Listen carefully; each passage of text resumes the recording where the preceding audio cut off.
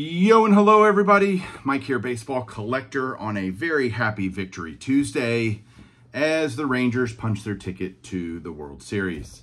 It has been a long time. 2011 was the last time the Rangers went to the World Series. We've never won it, and yet here we are, 4 victories away. We'll either be facing the Phillies or the Diamondbacks. I think we match up better against the Diamondbacks, but, you know, we'll see.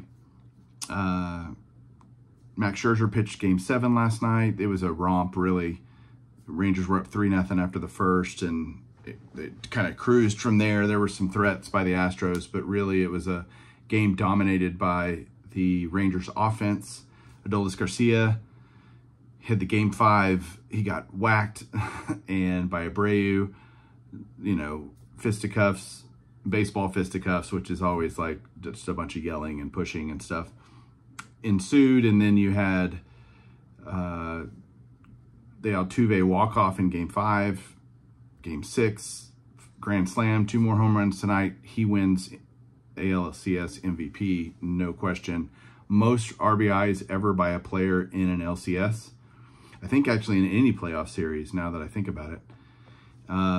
If you would have told me at the beginning of this season that, or not even the season, at the beginning of this series, that Corey Seager and Marcus Semien combined would have 2 home runs, 3 RBIs, all of which, by the way, were by Seager. Semien had no homers, no RBIs in the entire series, and that the Rangers would win, I would have thought you were absolutely crazy. And here we are. It's just, for a fan, I'm kind of like, we're way, you know, playing with house money at this point from where the expectations were. Being in the World Series is great. I'm sure I'll be disappointed if they ultimately lose the World Series, because I just want them to win. And I mean, I couldn't think of it. Tomorrow's my birthday, by the way. I will be 50 years old tomorrow.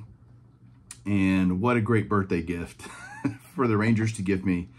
Not that they knew they were giving it to me, but what an amazing deal. Had a little party this last weekend. I got a new Rangers sweatshirt. I got all kinds of Rangers gear. But it's weird, on my birthday party, I got Rangers gear and alcohol. That might be telling you something. I mean, it was so funny how many bottles of whiskey I got. It was pretty great. I mean, I have enough whiskey till rapture now. And a bunch of Rangers gear, New Jersey, all kinds of great stuff. So I'm still waiting to go get my swag. I went to a couple stores today. They were already all sold out of World Series gear. So the Metroplex here, Dallas-Fort Worth area, is pretty Rangers crazy right now. It's just a lot of fun to be playing baseball still this late in October. The Mavericks kick off their season tomorrow night. The Cowboys are in full swing. The Stars are playing and playing well. So it's rare that we get all 4 sports happening all at the same time. It's fantastic to be a sports fan right now in the Metroplex. So yeah, again, no more cards today. I wish I may do like a Rangers tribute at some point, showing cards of the different players on the team, but I don't have a ton of them, honestly. I've got a few things from 2023 Topps, but really I don't have a Seager rookie. I have an Adolis rookie. I think that's about it. I have a Scherzer rookie, but I don't have a ton of cards of these players. I've thought about, do I want to get the Topps Now stuff that might be coming out over the next day or so? Maybe. I've never been a big fan of that stuff, but we'll see. All right, that is it, guys. I am going to just be done for today. Quick, just excitement.